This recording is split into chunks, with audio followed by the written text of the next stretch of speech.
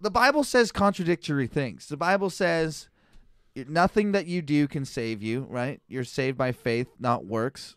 And at the same time, it says if you do any of these fucking things, we're sending you to hell. And if you don't do these things, we're sending you to hell. So you kind of are saved by works.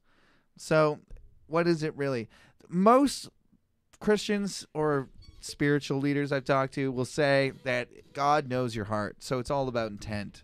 So if you intend to make fun of the Bible. Can you change your heart? Can you change your own heart? God would say, yes, you can. Because he does that to people. And I would say, yes, you can. I think people do change. So if you have... I think it's rare, though.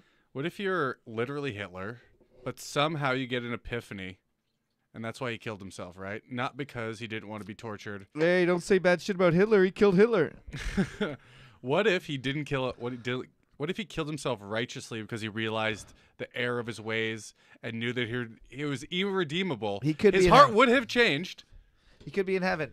His heart would then have changed. Yeah, he could be in heaven. That's horseshit. It is horseshit, isn't it?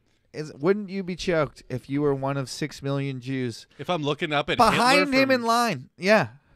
And he's like, and he's got his fucking mustache there. Sorry, I did that to you guys. Right at the end, I realized it was bad. It is a moral loophole. That guy could be there.